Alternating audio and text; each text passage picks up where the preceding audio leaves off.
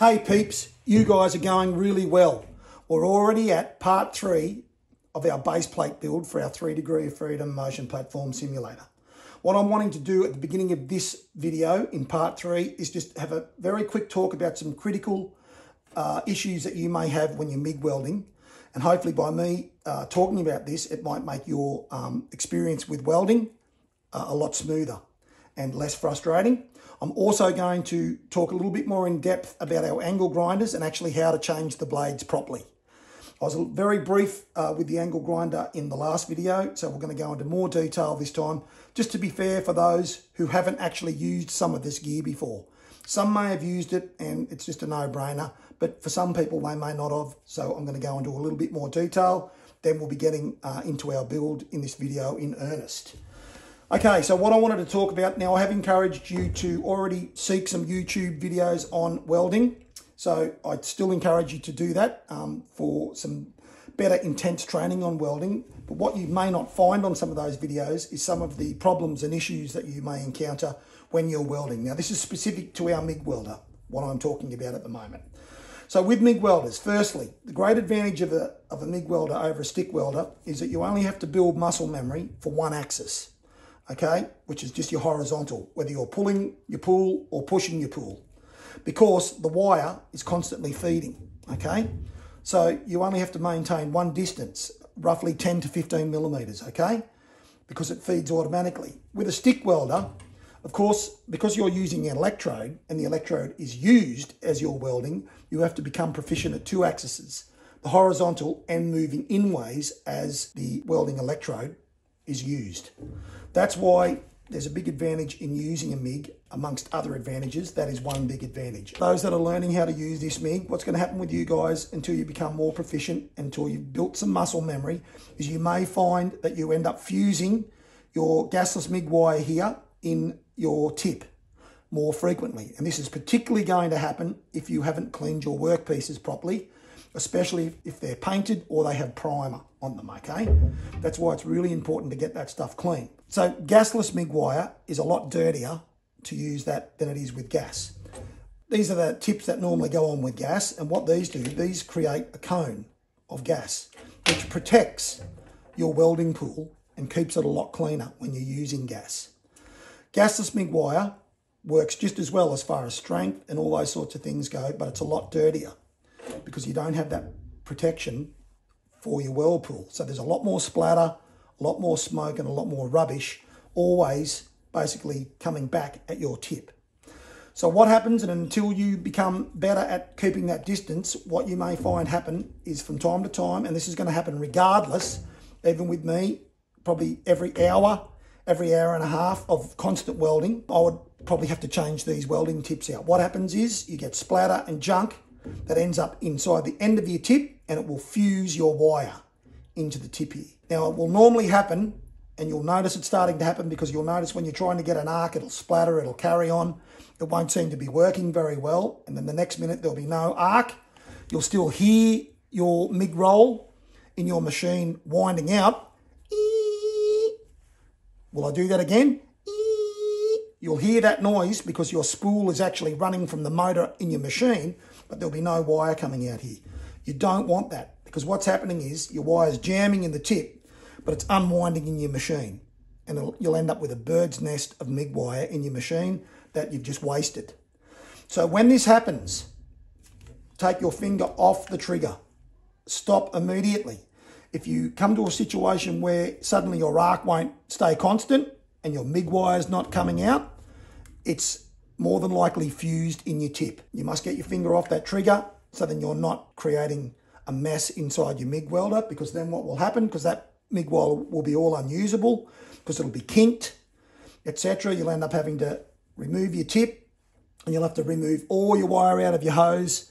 You'll need to open your machine. You'll have to cut the wire on your roll where it's all spooled inside. You'll have to rethread it and run more wire, and you'll waste a lot of MIG wire. Even though this is really designed to use with gas, I keep the nozzle on anyway, because it does give that tip a little bit more protection when it's on.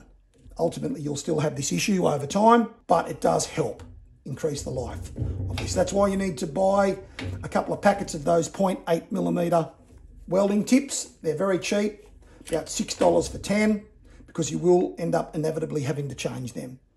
These are changed just with, you can just use a normal pair of pliers. They've just got a flat spot on the end of your welding tip. They'll just come off with a pair of pliers. Sometimes that might be hard to get off if this has fused, because the wire will be fused or welded into the tip. You'll just have to take it off with that wire just spinning.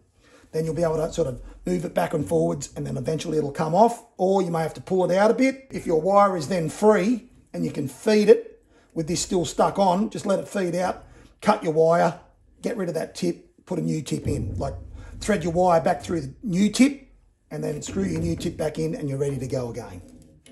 So I hope that is a little bit helpful, guys. When you come across that problem, you'll know what's going on, and hopefully you'll avoid jamming this up and wasting a whole bunch of MIG wire and causing yourself a lot of frustration, because it is time consuming having to stop and reattach your MIG wire, run it all through your hose again, and it's a waste of wire. That's a little bit of a tip from the doctor for you guys today on your welding. Another very handy tool to have in your arsenal as far as welding goes, particularly if you're using a MIG, is a gun holder. Okay, so this is a magnetic one. So depending on what the surface is that you're working off, obviously if it's metal, you can get a magnetic one like this. It's very important not to leave your gun and hose lying around on the floor. You're likely to walk on it and damage it. And if you do have a cheaper MIG, often your guns and hoses are all one piece and they're not easily replaceable. So something like this is invaluable for prolonging the life of your gun and your hose. You can get these gun holders without a magnet, so I'd encourage you to look around for one of those. I just want to give you guys a big thumbs up for continuing with this build. Well done, guys. Part 4 is in a week's time, and we're almost finished with our base plate. In that video, we talk all about how we get it painted. I take you through how to prep your metal, what etch primers to use. Obviously, paint is your choice because it's going to be down to your taste, the colours you want to paint it in. But I would encourage you to consider painting it. It's a little bit more work, but it's well worth it. Big thumbs up, and thanks to everybody who's subscribed. Really, really appreciate you guys. Our new viewers, I would encourage you to subscribe as well so you can get notifications for when the next videos are out. We're really sort of getting into this build, and we're almost there with the base plate. Next, we move on to our mid-frame, and there's some really exciting stuff to get our teeth into with the next level of our 3 degree of freedom motion platform simulator. Let's have a little bit of how to use an angle grinder 101. We need to know how to change our different discs in our angle grinder for our different applications, all right? So because we are planning on painting this 3 degree of freedom motion platform as discussed, we need to start thinking about cleaning up our workpieces before we go further. Getting this grey mill scale off. I believe one of the best methods for doing this is using one of these flap discs, what are called like a flap disc pad. It's multiple layers of sandpaper basically, and it really rips off paint, mill scale. It can be even used to grind within reason. Okay, but it is an excellent choice for actually removing large areas at a reasonably quick pace. How do we use our angle grinders? How do we change the discs on our angle grinders? Okay, all angle grinders will come with a key. All angle grinders lock nuts, well, any angle grinder I've ever used, they all have these little hole inserts that our key inserts into. Did Mummy and Daddy talk to you about the birds and the bees? Let's go no further than that. On the top side of your angle grinder, all angle grinders I've ever used, they'll have this little locking button here, okay? All right, that's that one on this one. On my Milwaukee, similar sort of scenario. Right, that locks your spindle. See how that's turning now? Right, if you press this in, you may have to turn it. Oh, there it goes, it's locked in instantly. It needs to be locked in to be able to remove the lock nut. Our key goes in, so we press that in and we hold it in. Key goes in, anti-clockwise, off comes our lock nut. Okay, off comes our grinding disc. Now, grinding discs are a lot thicker than cutting discs. So you have to use your lock nut in a different way. You'll see that you've got this machined top on this lock nut, right? That fits in the inner diameter of your grinding disc here, right? So for grinding discs, which are a lot thicker and sit up further, you have to turn this upside down. So then this machined surface here, okay, so that machined surface goes down inside the disc. Otherwise, if you put it on the other way, this disc will move around. It'll wobble, it'll be out of control. Okay, so that's just a little side note that you need to be aware of with grinding discs, right? Cutting disc, right? Also on your angle grinder, you've got a machined surface here on this little piece, okay? This is like a keyway in your angle grinder here. Just by the by, this comes off. Be careful of that. And when you put it back on, you have to locate this machined area out here, in here. Okay? Your angle grinder disc goes on, and it will go around this inside diameter of the cutting disc here. It will go around there, so it can't move. You don't want it to be able to do this. It sits over that machine part. This time, this just goes on flat.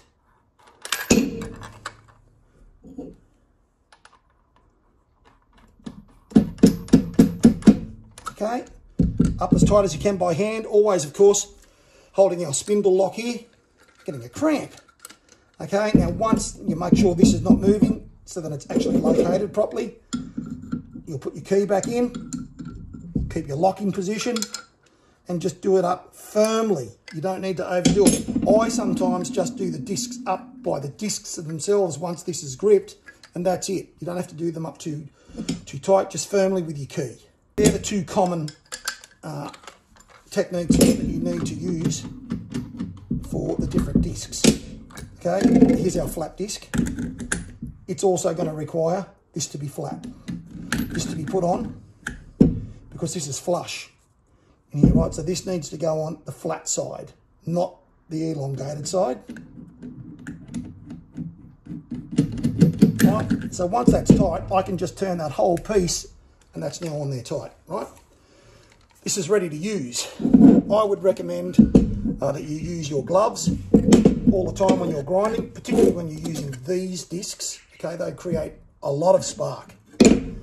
Flat discs, not so much, so I'm going to run the gauntlet just to give you the demonstration here of how well this does clean the metal up.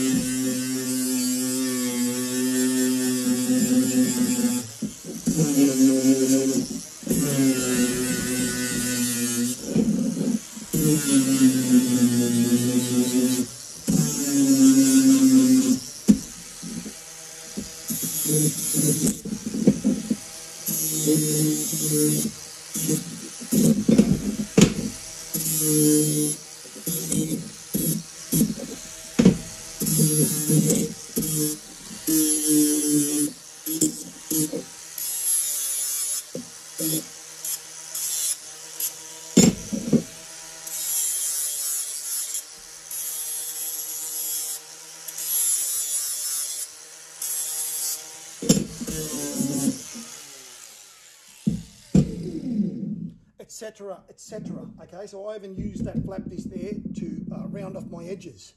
Now, if you do use it to actually try and remove material from your metal, you are going to chew through this a lot faster than you would a grinding disc. Grinding disc will take those edges and round things off much quicker. It won't be as smooth, but it'll be suffice for being safe and removing chips and shards and sharp edges, okay? So mostly I would use your grinding disc for rounding and cleaning up. This used for removing your mill scale. Look, I can almost bloody shave in that.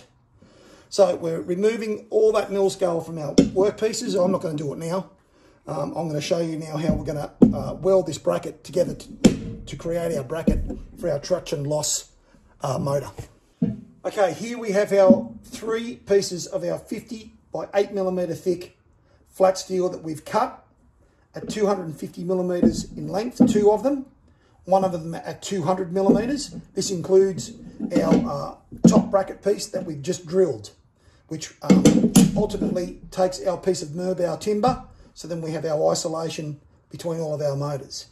What we need to do with these pieces now is we need to grind them. I'm going to show you what I mean by that, to prep them for welding, so then they've got the best strength they're going to have for their application, okay? Ultimately, they're going to end up as a 90-degree bracket with our 200 millimeter piece acting as the bracing.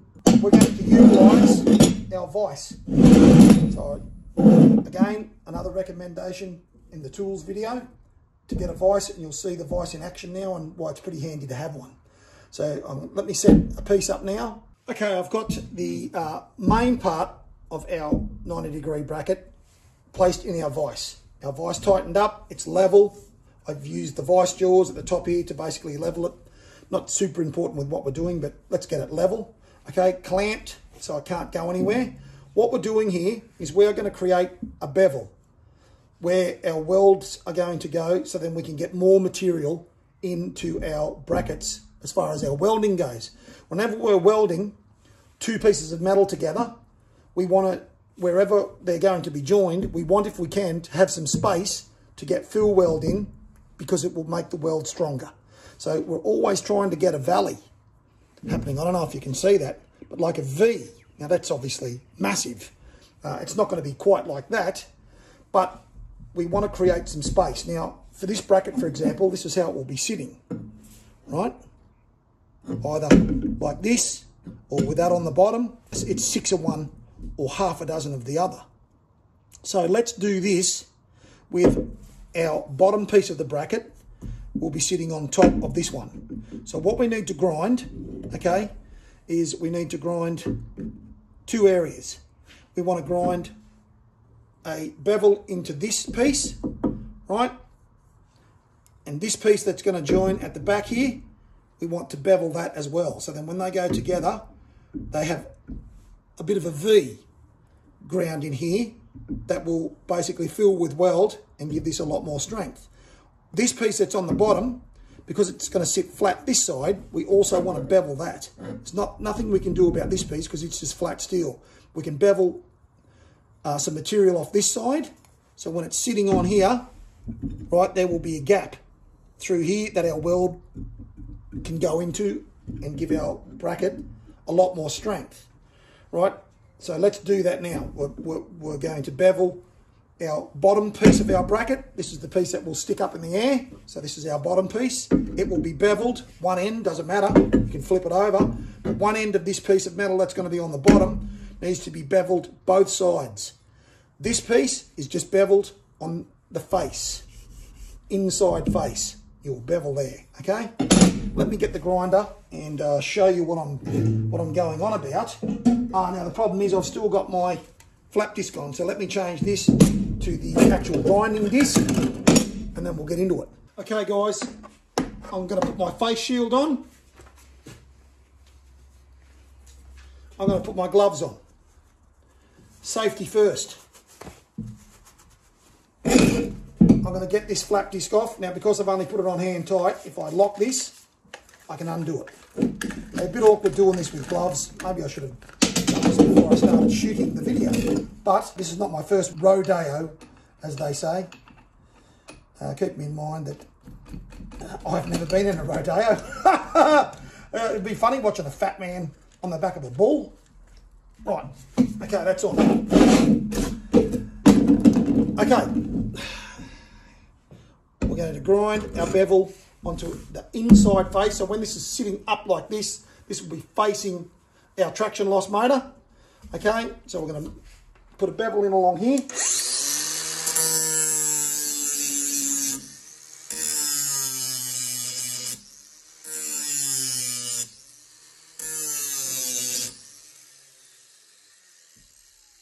That's really about all we need. You're aiming at almost like a 45-degree angle that you're taking out of your piece of metal, right? Let's swap this over now for our other piece, keeping in mind that with our bottom piece of our bracket, we will be beveling it on both sides, right?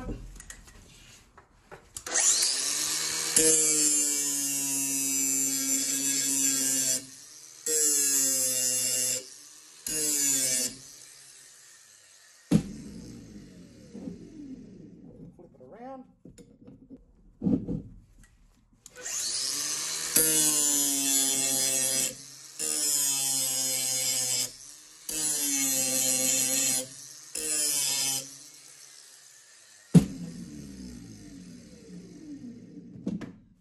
Show you the end result.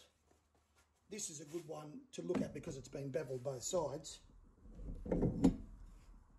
Okay, don't know if you can see that, but instead of it being flat like that on one end, we've created a point, if you like, because we've done roughly 45-degree shaves both sides. So now when that goes on our upright piece of our bracket, oops, I'm going to let that come through a little bit. Okay, and that now sits on here. On the bottom, we've got a nice gap that our weld is going to fill into, and it's going to give this a lot more strength. On the inside, where this has been beveled, and this has also been beveled, it's the same deal. Okay, we've got a gap here from this bevel, which will fill with weld really nicely. Okay, we need to clean the mill scale off.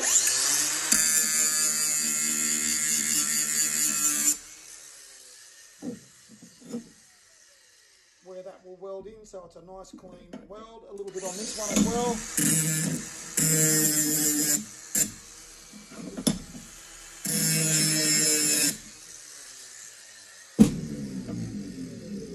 Nobody saw the fact that I didn't put my face shield on or my gloves.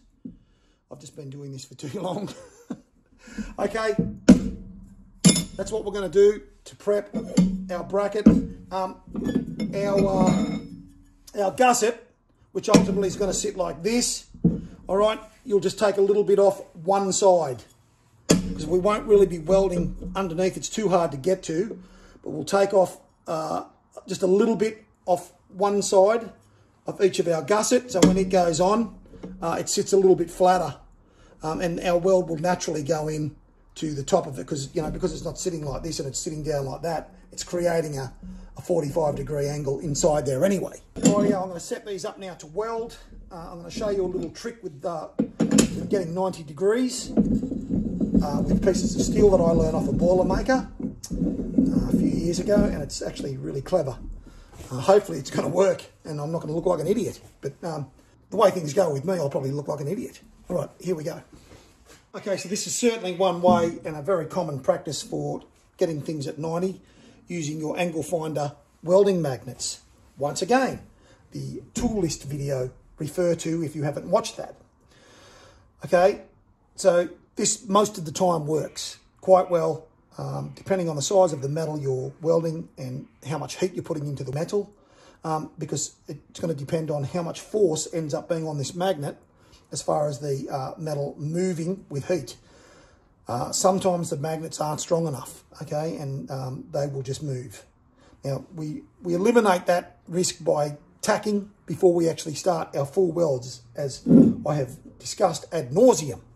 But what I'm going to show you is a little trick that a Boilermaker showed me.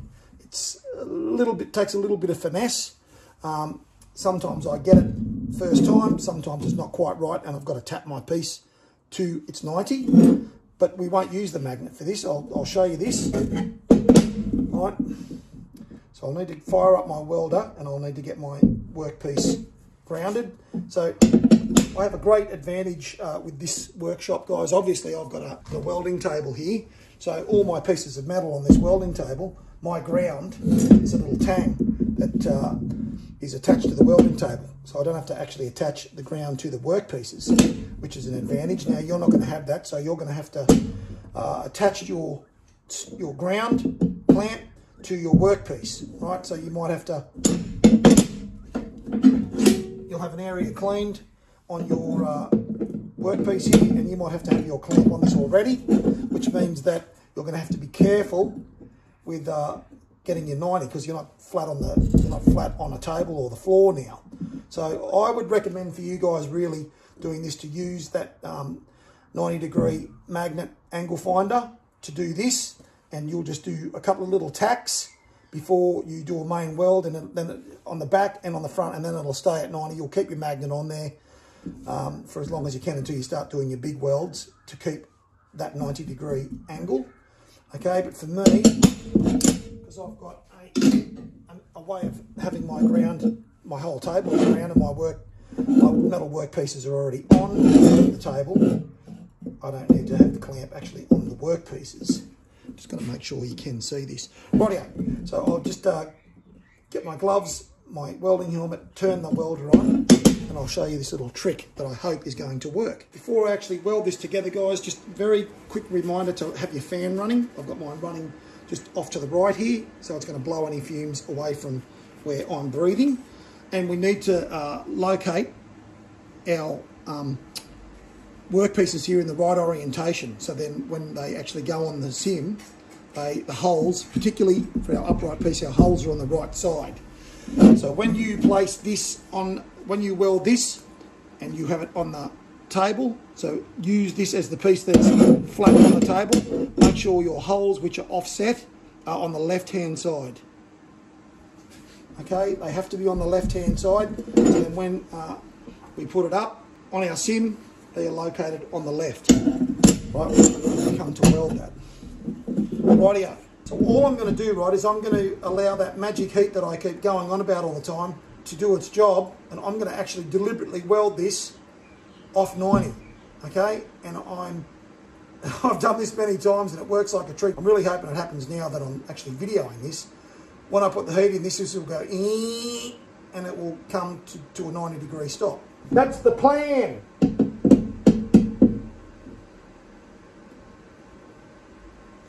Everything needs to be lined up.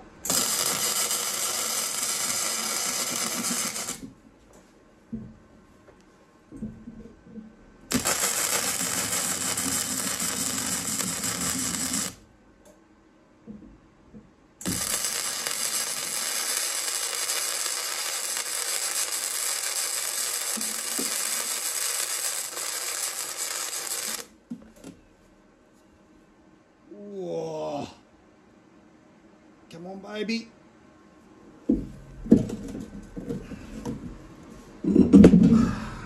So what I've done, it did come forward quite a lot, but I had the angle accentuated too far off the 90, okay? It was just too much. So as you can see, it does work, but you have to get that finesse right with how much you actually have it back for it to pull up to 90. So the safe thing to do is actually to use your 90-degree angle brackets. That's actually coming up even more as we watch the damn thing. That's gold. So I'm just going to quickly put this in my big vise and just bend it back to 90. Okay, so yeah, use your 90-degree angle finder, so then you get a nice 90. And what we'll do is, while the magnet is still on there, right,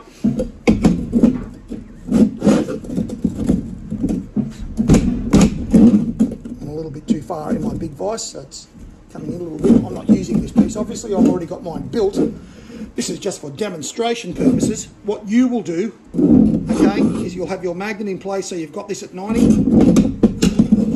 Sorry, it'll be like this actually, with this piece with the holes on the ground. The holes, we're looking at it like this to the left-hand side.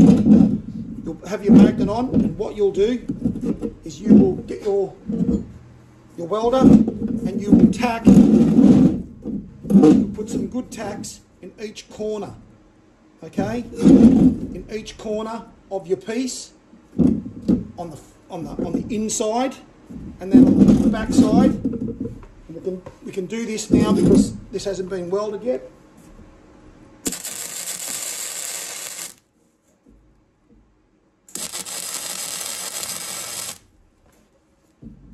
Okay, so if you do that, if you tack that in each corner, back and front, you can can take your magnet away because you don't want to cook that, and then you can weld your bead in. Right, now I'm not going to keep doing it because I'm not going to use this piece. So you'll put a nice bead in the inside, then you'll turn it over, and in your gap here at the back, you'll put a nice bead in at the back. Right, and then that is that part of the bracket built. Okay, then we just have to put our gusset in. I don't measure everything, I also use my eye. You could put this on your side, you could have a look at that, right, and you could work out where, have a look by eye, right, get it so then it's nice and even. You've got an even distance between these two, because this can move up and down and around all sorts of ways. So you're going off your distance from where your gusset is here back to this point and that point, so you can measure it if you want, or just by eye. You'll get it pretty close by eye, and it will be enough to get the job done. What you don't want to do is you want to make sure you don't go anywhere near your holes. Okay, don't go up here and forget your holes there. Right, be away from your hole because your bolt's got to come through there. Okay, so you can get it close to where your bolt's going to be. Remembering the higher you've got it on your bracket here, the better it's going to be for stopping this from pulling from your traction loss motor. But you don't want to interfere with your bolt hole. So you get, you know what I'd do? I'd get it close. I'd get it probably 20 millimeters from my bolt hole, and we'll call that a day. 20 millimeters from your bolt hole.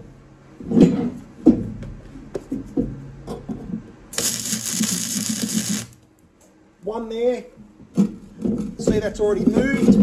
I should have done that in the middle. Okay, I should have done it in the middle, and then put one in the middle at the bottom. But I didn't. I'm not too worried because this is just for demonstration purposes. When you do it, okay, come 20 millimeters down from your bottom hole to put your gusset in here. Okay, make sure it's lined up. This is not lined up. I haven't even lined it up properly because I'm rushing to do this. No need to rush, but that's just me, off my head all the time. So make sure it's lined up and square with everything else, and put one in the middle. Okay, just a little one in the middle. This will naturally lift up because of the heat, but because you've only got one tack, it'll be easy to push this back down and then put a tack in the bottom.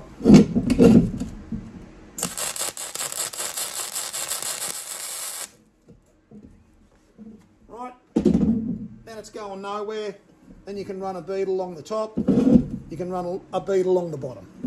And that's your bracket built, ready to be welded onto your 50 by 25 box.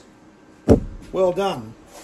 Well done, guys. This bracket that you have just built is going to sit exactly 200 millimeters in from the end of your traction loss plate. Keeping in mind that your 25 by 50 millimeter box steel is all the way at the end here, 200 millimeters. So you're going to measure in 200 millimeters, right? Make a mark, make sure you've cleaned your 25 by 50 millimeter box because it will come primed. It'll come with blue primer on it. Avoid buying galvanized box if you can. Sometimes you can't avoid it because some sizes are only done in gal and they're not done in primer. Anyway, whatever it is, you need to get your angle grinder and you need to clean your box, and you need to clean your mill scale off your bracket that you've made, and you can do that previous to building this. It's much easier. So along all the edges of your 250 millimeter pieces, before you join them, run your grinder along and make sure they're all just clean metal. Make sure that's all cleaned with your angle grinder. Make sure everything's clean with your angle grinder.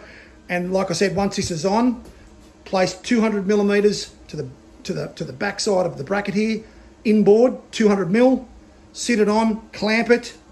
Right, clamp it with your clamps and then go around and weld it. Zzz, zzz, zzz, zzz, tack it right around. And that's all you need to do. Let's get our 1600 millimeter length of spine for our base plate. Let's get it joined to our traction loss plate, okay? As mentioned, the traction loss plate is 1000 millimeters in length, 1 meter in length. First thing to do is to measure halfway to your halfway mark of that, which will be 500 millimeters, okay? And then mark it at the leading edge here. I've got a full mark. You don't need that. You just need a mark at the leading edge, at the halfway point of your traction loss plate, which will be at 500 millimeters. Again, as we've done with the front of our spine, where we put on our stabilizer foot, you need to mark the center of your 1600 millimeter long by 75 millimeter spine, which is 37.5. And then you're going to line these two lines up. So then this is exactly centered with this. You will already have put a 45-degree bevel on the end of your 1600 millimeter flat steel, and you will put a bevel, a 75 millimeter long bevel on your traction loss wheel plate on both sides. Then you'll tack, a nice tack on that end, a nice tack on this end, then carefully turn the base plate over, okay? Then tack, and when it's turned over, same.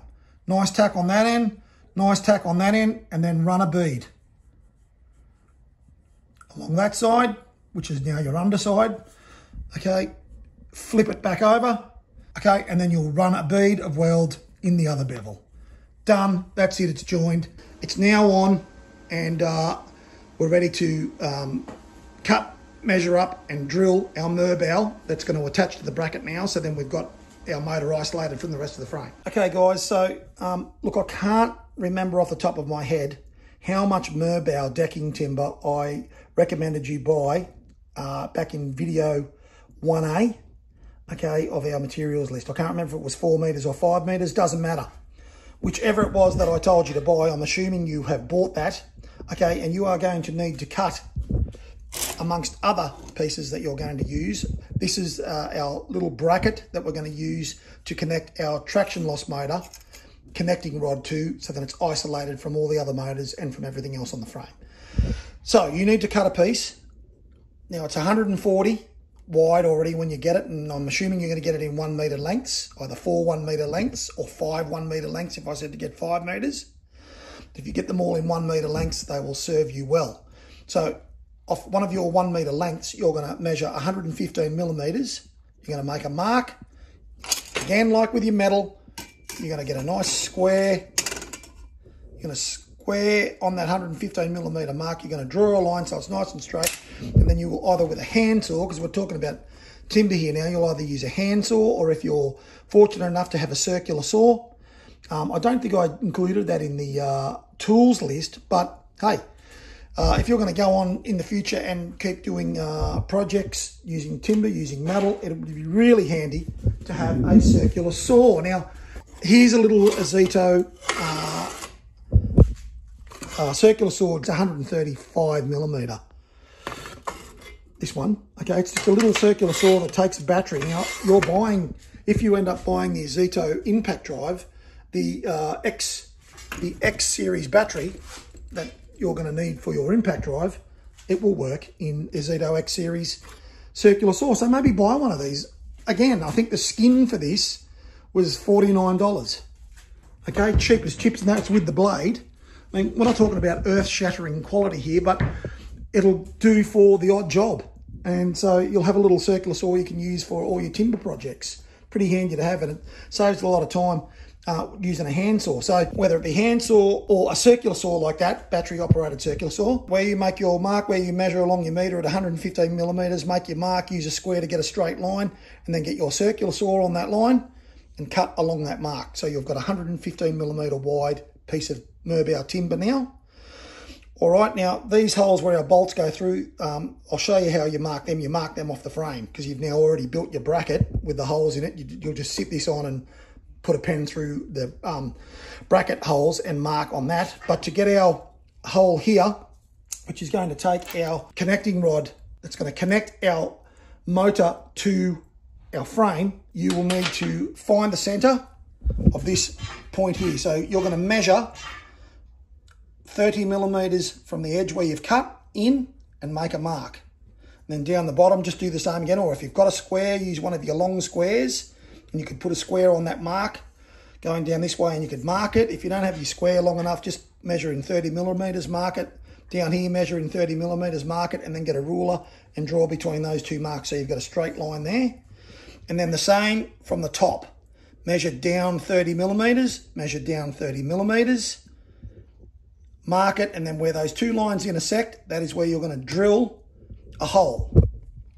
a 13mm hole, because your little connection here that your connecting rod's going to go onto is a M12 size thread, and so you need a 13mm hole for that to fit through.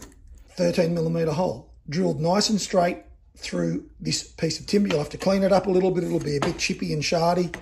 Afterwards, you'll clean that up. That's done, you're ready to go. So what you'll do then, and this is why we've offset these holes, okay? Because although our hardwood timber is quite strong, we want to keep pressure points on our timber away from the edges, okay? We don't want to be putting holes and stuff like that close to edges where they're going to be under pressure, because it'll split. The timber will end up splitting. As good as hardwood is, it still has its limitations compared to metal. So we have to be a little bit careful in the way that we use it. These are our holes that ultimately we'll be drilling to take our bolts through into our bracket. And this is why these were not centered, because I wanted these holes in our Merbau bracket to be inboard, to be in from the edge as much as I could. I didn't want them too close to the edge because I don't want it to easily split when it's under pressure. So now what you can do, you can use one of your clamps if it's easier, okay? You won't have the holes in your Merbau, but you will have your holes that you've already drilled in your bracket. You'll place your Merbau right at the top of your bracket, like that, flush, and flush on the edge, right? Flush to the top, flush on the edge, square, hold it in place, right? Get a pen, get it all lined up and square on the bracket, clamp it, then you can come around with your pen, poke your pen through the holes onto the Merbau, right? Then you can unclamp it, you'll turn it over, and you'll have the marks exactly where they need to be on your bracket. Then you will take an 8mm drill bit, same as what you drilled these holes with, to take your M9 bolt. That same 8mm drill bit, which will drill metal or timber, and you'll drill through where you've marked these with your pen, with your Sharpie. Right, then you'll place it on, and you'll use your M9 bolts to fasten this to the bracket. And once you've run your M9 bolts through your bracket, this is how it's going to sit on your metal bracket. Important to use washers both sides of this one, because you want a washer so then the head of your bolt doesn't start digging and biting in and eating into your timber, which it will do over time. When the forces are on this piece of timber, you'll be forever having to do this up, and it'll just keep eating into your timber, and eventually you'll split this. Okay, so please use a washer on the bolt head side of both bolts, and then use a washer, just a flat washer, or you can use a spring washer if you have them. Either will be fine, just to stop these from loosening off. Or we talked about our Loctite, certainly would be a good application for your medium strength Loctite, to just put a little bit of Loctite on the thread. Don't overdo it, just a little bit of Loctite on the thread. Do them up, and then they will not loosen off with vibration, because over time, you know, this is going through a fair bit of vibration.